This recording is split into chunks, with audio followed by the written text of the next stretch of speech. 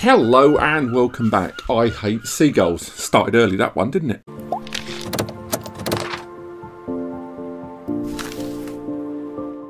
That is right, today we want to look at a very intriguing little motherboard for you DIY NAS builder home lab enthusiasts. Today we're looking at this. This is the CWWK Q670, an M-ITX Gen 5 ready motherboard with 8 SATA ports, physically native SATA motherboard ports there on the back of the board. And in today's video, we're going to talk about what this board can do, what it can't do, and whether it should be the right motherboard for your larger scale NAS server build. But before we go any further, we got to talk price, because right now, unlike a lot of the CWWK or Changwei or even Topton boards that we talked about in the past, a lot of those boards, whenever we talked about those, these have been motherboards that have arrived with a CPU on board, an embedded SoC processor, a little mobile equivalent to a bigger desktop equivalent from Intel or AMD. This motherboard is currently not available with a CPU pre-sold. It doesn't have a CPU included with it. No doubt AliExpress and the like will start knocking out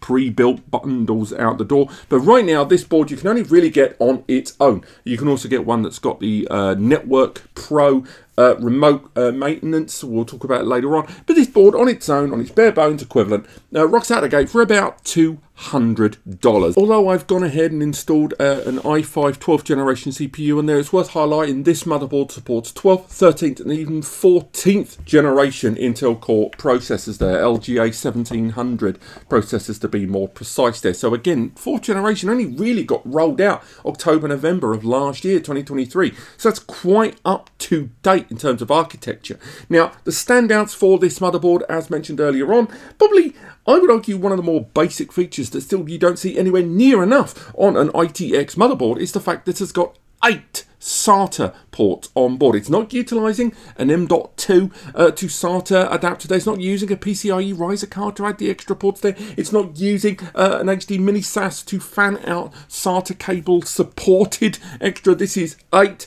honest to goodness SATA ports on there. But alongside those SATA ports, this also arrives with 3 M.2 NVMe slots on board. And as mentioned, Gen 5 architecture, baby. One of them is a Gen 5 ×4 slot, supporting up to 14 gigabytes per second Gen 5 SSDs, like the ones supported by the Phison E26 controller, some of which we've talked about in the last 6 months or so.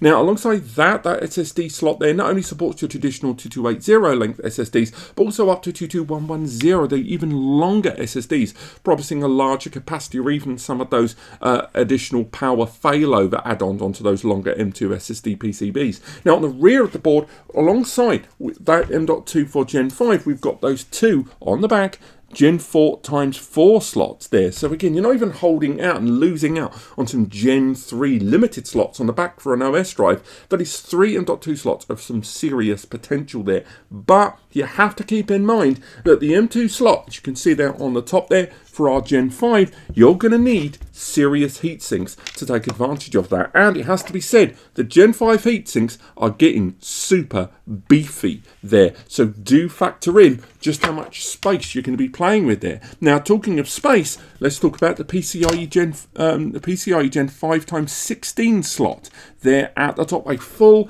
×16 there, which means not only can you take advantage of high performance network cards, although I've not really seen much in the way of Gen 5 network cards commercially. You've seen a lot of Gen 4 cards, allowing you to install Gen 5 upgrade cards that, via bifurcation, will allow you to add further Gen 4 slots via that Gen 5 open PCIe bandwidth there. You will need its own dedicated controller on board to really take advantage of that, but at the very least you can really spray out its wings on that single PCIe slot there. Now, do keep in mind that this card is going to be heavily dependent on not only the CPU that you choose to install, and therefore allowing you the amount of hardware architecture to spread out as thin or thickly as you like, but also keep in mind that the BIOS on this motherboard is a right open book that you're going to have to navigate through there. And with regards to separating the available PCIes across the PCIe upgrade slot and those 3 different M.2 NVMe slots there is a huge degree of personal customization you're going to have to do on this. And when it comes to that CPU there, with regardless of the one you install on there, the reason I've gone ahead and utilized this with the cooler on top is I wanted to demonstrate one of the problems I encountered during the installation there, and that is the overhang of that cooler that I'm using there over the UDIMM memory slots here on the base there. Getting a DDR5 module in there, this supports up to 5600 megahertz. Installing memory in that additional slot, as you can see there, really minimizes the available space depending on the angle and direction you were planning on installing your cooler there. Remember, you've got a bit of a degree of rotation on those coolers, but it really is touch and go how much space there you get. And the problem is, as you can see from this example, yes, some might argue I could have rotated this fan around, but regardless of which way you rotate your cooling fan, it's either going to overhang your Gen 5 slot here, which again, massive coolers we talked about, or it's going to overhang potentially over the PCIe slot. And if you're going to use that PCIe slot for upgraded M2s, one way or another, depending on the height and definitely width of that cooler, you're going to potentially overhang one of these important upgrade slots there, depending on what you're going to use. And that's, again, the curse of M-ITX. It's great to have so much power and performance and potential in such a small MOBO, but just keep in mind that the higher and beefier those CPUs you're going for, therefore the better the cooler that you're going to use, the potential for the clustering of that hardware in such a small space. Now, ports and connections on this motherboard are all fairly standard stuff for the most part. I'll say straight away, I like the fact that we've got plenty of USB ports to play with there. We've got lots of 10 gig USBs. We've even got a 20 gig USB Type-C port there at the base. We've got a couple of HDMIs that support HDMI 2.1, thanks to, again, depending on the CPU that you're going to choose to use, having integrated graphics, how far you can scope that really does come down to you. But what I really like is, although it is just 2.5 gigabit Ethernet, which again opens the door to discussions and internal complications you may have choosing a PCIe upgrade card, having to pick between storage potential and of course NIC external connection. I will also argue the idea that it now supports that vPro, that Intel vPro network management of this is going to be tremendously useful in a NAS capacity. What does that mean? When you're utilizing this motherboard in your NAS setup, you're not going to be dependent on accessing just BIOS via a KVM, keyboard video mouse interface there. Thanks to that Intel vPro EMA service there, you can allow for network remote management via the BIOS and that Intel EMA user interface there, which is going to be hugely important. Now we're seeing more and more business class NASs arrive with that out of bounds access to the system there. Even when you do peruse those BIOS there, the level of customization and control is massive. And again, when you introduce a CPU of choice that you're going to use, it is going to either open doors or close doors depending on your own personal setup. It makes measuring power consumption in this review a great deal more difficult, and also with regards to SSD performance. When we did have this set up with Unraid on board inside our test machine there, we ran tests on all 3 lanes, and by default, even though I utilized a Phison E26 controller on the Gen 5x4 slot, without tinkering, it had been downgraded to 4x4 there, meaning the performance was still pretty good at 6.2, 6.3 gigabytes per second read and write, I should add, by the way.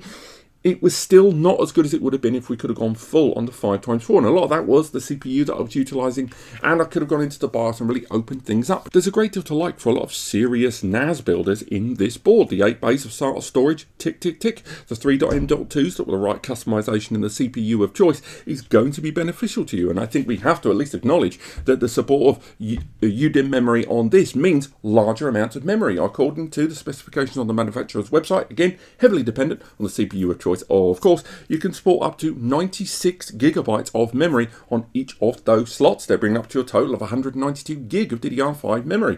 Keep in mind that you have to go for at least higher than an i5 12th gen if you want to go up to 5600 megahertz memory.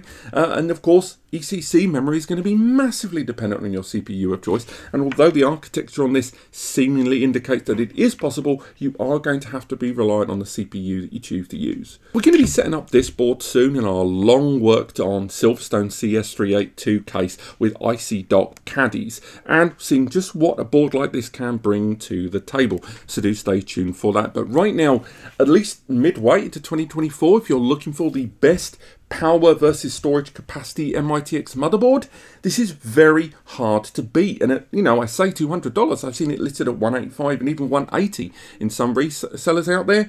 It's a nice little board choice for a larger scale storage capacity DIY NAS server. Is it perfect? No, but I think for those of you that are looking at M-ITX that have already decided about the limitations that a single PCIe slot isn't going to, harm your long-term storage potential needs, this is a great choice. I just wish we could do more about the placement of some of those slots because we've got some real cluster going on there. But stay tuned for the follow-up video on this and a written article below over on NAScompares that we'll be adding to as we do further testing on this board. Thank you so much for watching. Links in the description to this and a few other retailers you can get hold of it. So if you were going to go to those shops anyway, please use those links. It really helps us out here at the channel. But apart from that, thank you so much for watching and I'll see you next time.